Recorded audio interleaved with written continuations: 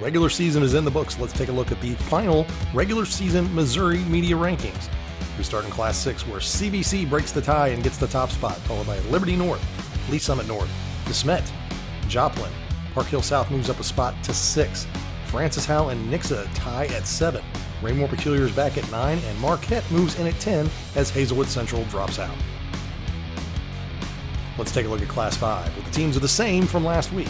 Jackson is back at 1, followed by Carthage, Holt, Webb City, and Platte County. Webb City breaks the tie with Platte County and gets 4, and Platte County gets 5, followed by Jefferson City Halites, Lebanon, Rockwood Summit, Fort Osage, and Ladue.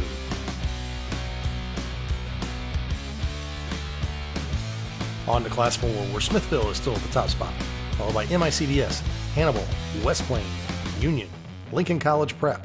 Hillsboro moves up 2 spots to 7. McDonald County moves up 2 spots to 8. Vashon drops 2 to 9. And Nevada moves in at 10 as number 8 McClure drops out. Let's jump over to Class 3, where St. Mary's is back at the top spot, followed by Valley Catholic, St. Pius, Odessa, Lutheran North, all move up a spot as Boonville falls from 3 to 6. Park Hill Central is back at 7, followed by Blair Oaks, Center, and Aurora.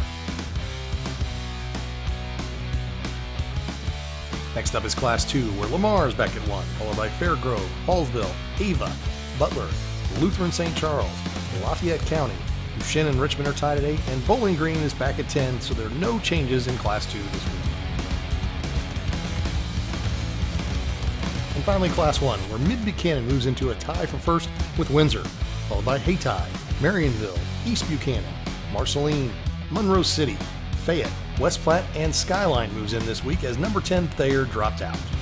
These are the final rankings until the Monday after the end of the playoffs, and the Missouri media final rankings will be released.